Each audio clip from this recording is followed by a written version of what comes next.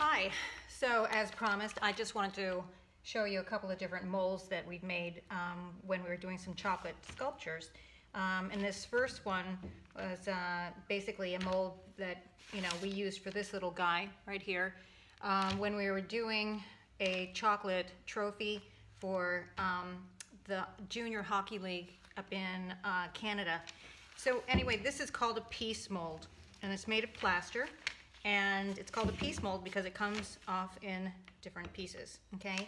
And so, yeah, so the thing is that when you do something like this, you're gonna wanna number them.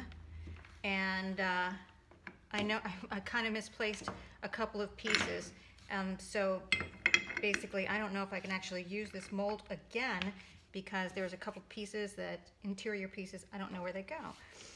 So anyway, it's very important to keep that organized, but basically this is, just one of those piece molds. And so I'm going to put this on the side over here because I'm not going to actually cast anything with it, but I want to show you another piece mold. And I think what I'll do is, just for the fun of it, cast some chocolate in here. This one is also very complicated. However, it is numbered, and so I'm going to be able to take it apart and then put it back together and pour some chocolate in here. So I just want to show you kind of how this comes apart. And again, this is called a piece mold.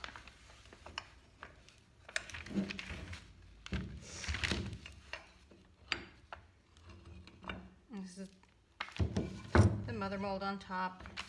And if you can see over here, there are some numbers that we put. Piece number 1, 2, 3, all right? And actually the way I had this before, I had it the other way. I'll just try it this way first. Nope, I'll just do it this way. And I had it.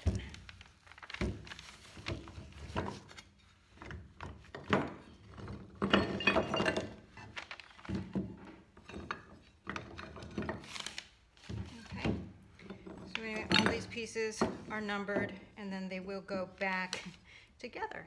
All right, so I'm going to clean them up, and then I'm just going to cast something, and then you'll see what that looks like. Hi, so this is the rest of the video of me taking the mold apart and then putting it back together and adding chocolate inside of it. I've got this sort of on fast forward, or actually it's 20 times the speed, so it's really going a lot faster.